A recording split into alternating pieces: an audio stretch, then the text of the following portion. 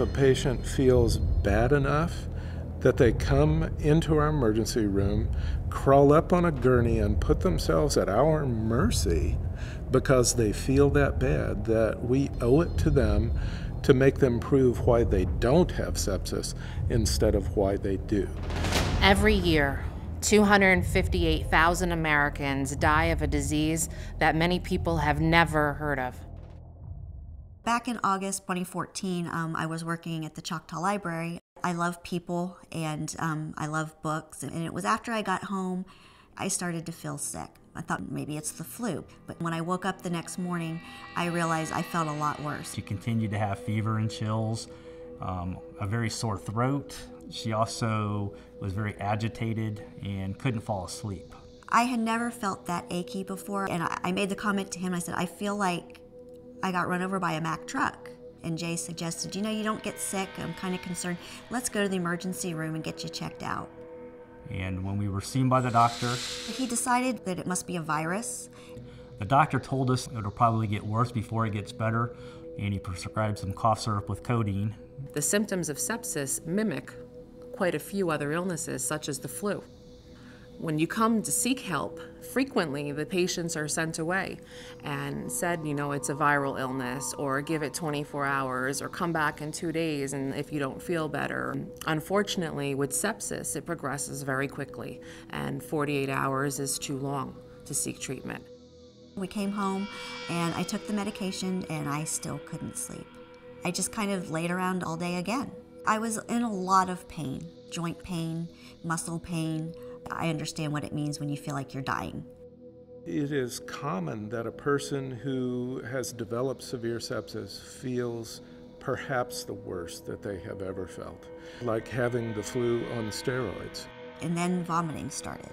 And sometime during the night I got up because I had diarrhea. So I ended up falling asleep or passing out, I'm not sure what, on the bathroom floor. But once I woke up, then I couldn't even muster up the strength to raise my voice and to holler for him. We needed to go back to the emergency room. If you're at home and you think your loved one has an infection and that they might have sepsis, it's important that you dial 911 and you tell the operator, I think they have sepsis and I need to get them to the emergency room. Sepsis is an emergency, plain and simple. It was a 32-hour time difference from the first time I was at the emergency room to the second time I went to the emergency room. Every hour sepsis goes untreated, the mortality rate climbs. As soon as they started taking my vitals, they realized something was really wrong. My heart rate was up. I started to get shooting pains in my arms. It was absolutely the worst pain I'd ever been in. She wasn't producing any urine. They thought it could possibly be a urinary tract infection, could be causing the high heart rate and the low blood pressure. And they started giving me fluids, and they started me on a broad spectrum antibiotic. Antibiotics must be given as soon as we can humanly give them when we suspect sepsis. Hesitating leads to death in many cases. But you need to get the results of your blood cultures so that you can narrow those antibiotics as soon as possible. So the doctor said that they would need to take her to the ICU. That's where it starts to get a blur. I mean, everything was happening so quick, and so they were really concerned because my kidneys weren't functioning. The doctor came in and just told us that, you know, obviously she was sick, she was septic. And they started to explain about sepsis and septic shock. That's the first we heard anything about it. Nearly half of Americans have never heard the word sepsis. Many people have never heard of sepsis because, frankly, their doctors never use the term. Even on the death certificate, it most frequently does not say sepsis. Sepsis is the way that infections kill, and no one knows. There are nearly 1.6 million cases of sepsis each year. And of these cases, 20% of them die. Sepsis is the body's overwhelming and potentially life-threatening response to an infection, which can lead to tissue damage, organ failure, and death. I think it's reasonably common that people who hear that their loved one is septic do become worried that they could get sepsis themselves. Sepsis is not contagious. It's your individual response to an infection. There are different stages to sepsis, and there's SIRS, sepsis, severe sepsis, and then ultimately septic shock. SIRS is a systemic inflammatory response syndrome. SIRS is a normal immune response. It's what would be expected when you have an infection or bacteria or virus enter your body. If SIRS progresses and your body is unable to fight that bacteria or virus or infection off on its own, it'll develop into sepsis. That's the next stage. Some of the symptoms are problems breathing, fast heart rate, high temperature or chills, extreme pain. Some people refer to it as the worst pain they've ever felt. Pale or discolored skin, dizzy or lightheaded, difficult to rouse or confused. When you have a combination of some of these symptoms and not just one single, that is sepsis, and that's the next stage. When you have sepsis and you have one or more organs that are not functioning properly, that equals severe sepsis. When you have severe sepsis and you have low blood pressure that's not responding to IV fluids, now you have septic shock. In the beginning, it's difficult to diagnose but easy to treat. But in the course of time, it becomes easy to recognize but difficult to treat. Severe sepsis is the #1 killer of people in hospitals in the United States. Most people believe that infections that lead to sepsis were acquired in the hospital. But in fact, 80% of the infections that lead to sepsis are acquired in the community. So there are different types of infections that can lead to sepsis. They're parasitic, bacterial, fungal, or viral. It can happen from any type of infection. It could be C. diff, pneumonia, urinary tract infections, MRSA. It could be as common as an ear infection or a strep throat, or just a cut. Everyday things can trigger sepsis. It's very random. It's something that can happen to anybody at any time. Unfortunately, there is no single definitive test for sepsis, but there are some commonly used tests that may indicate sepsis. They include lactic acid tests, which indicate that your body is attempting to function without oxygen. Blood cultures can indicate that there's an infection and what kind of infection it is. Procalcitonin or PCT tests measure PCT hormone levels. Elevated levels of PCT may indicate a bacterial infection along with an extreme overreaction of the immune system. Those most vulnerable to sepsis are the very young, the very old, and those with chronic conditions. There are some chronic diseases that make people more vulnerable to developing sepsis. The most common are COPD and diabetes, but there are others such as multiple sclerosis, HIV, cirrhosis, and cancer. When I started researching sepsis, septic shock, and all the things associated with it, and it came to my realization that my wife was in an all-out war on sepsis. She was fighting for her life, but no one mentioned the fact that there was a very good chance my wife would be passing in the next 24 to 48 hours or anything like that. I never realized then that she was probably not going to make it. Sepsis kills a person every 2 minutes in the United States. Sometime that night, things got really worse, and I needed to be put on a ventilator. Her lungs were failing, her blood pressure was dropping, they were putting her on vasopressors. Her limbs, hands and feet were turning a gray, bluish gray, which is the first signs of tissue death. In septic shock cases, we have to give vasopressor agents, which are drugs that constrict the blood vessels just to keep the blood pressure up, but that constriction also results in reduced blood flow to organs and tissues that need oxygen in order to survive. So the combination of capillary clotting and vasopressor often results in death of fingers, toes, tips of noses, ears, so that those need to be amputated in order for the patient to survive.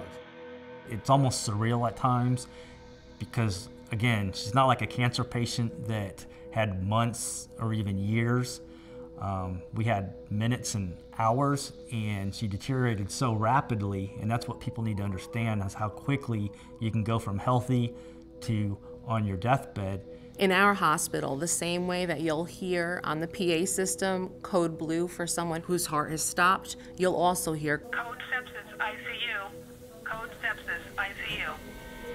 Getting the blood cultures drawn and antibiotics into patients within an hour is not common, but we found it to be extremely effective in helping our patients, and we've reduced our mortality rates from sepsis by 50%. Every hospital should have a code sepsis team. It's a way to have like a blueprint of how we're going to treat septic patients. The septic shock was so bad that they gave me a 5% chance of surviving. If sepsis was treated as a medical emergency, many more patients could be saved.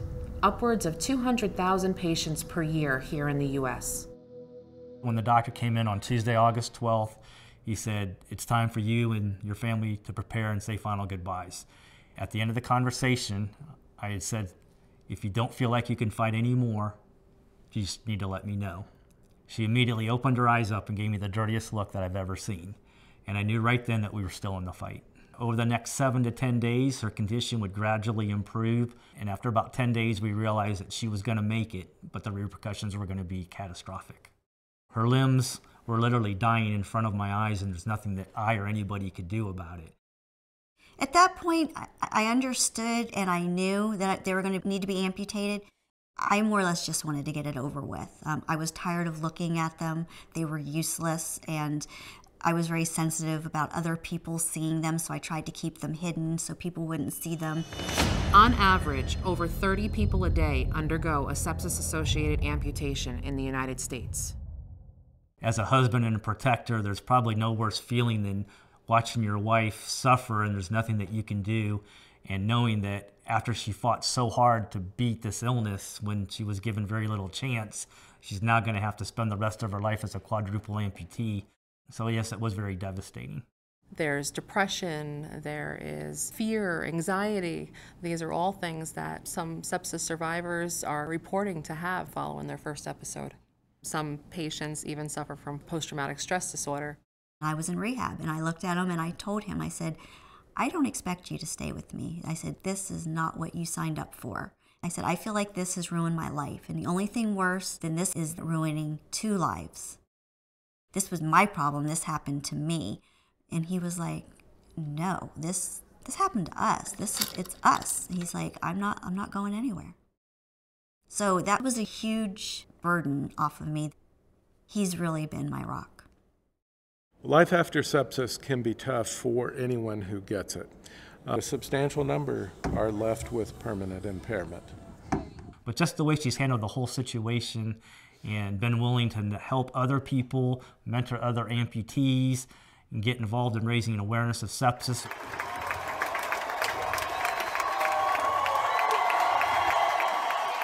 It's important to me that people understand sepsis. I don't want my wife to have lost her hands and feet in vain. You need to know the symptoms and know what to do right away. It can spread so quickly. You've got to advocate for your care and for the care of your loved ones, because that can make all the difference. Excellent sepsis care is absolutely achievable in the tiniest of hospitals in the most rural and isolated of locations.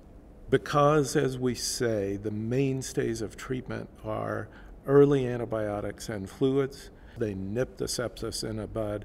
They're able to keep people at home. Some doctors are reluctant to initiate antibiotics because of this possibility of resistance. In the case of sepsis, unfortunately, that's dangerous. There is no alternative. If you have a septic patient, that patient has to have antibiotics being administered to them. If I had had, a blood test and they could have given me some antibiotics, then this would not have happened. And this could have been prevented. Another way to avoid the dangers of sepsis is to prevent infections from taking hold in the first place. This can be accomplished by making sure to keep up to date on all your vaccinations. Make sure to clean and treat any open wounds. Complete all prescribed courses of antibiotics. And practice good hygiene, including thorough hand washing. All great medicine is a partnership between patients and their physician. If we can get doctors and nurses and lay people themselves educated about how to recognize sepsis and how to treat it early and aggressively, we'll have a tremendously positive impact on the outcomes from sepsis. There is hope. Through education for the general public and for healthcare providers, we can certainly improve outcomes and save lives. 1 1,000, 2 1,000, 3 1,000, 3 seconds. Every 3 seconds, someone in the world dies of sepsis. But in the 9.58 seconds it takes Usain Bolt to run 100 meters, 3 people in the world have died of sepsis. I don't know about you, but that's ridiculous to me.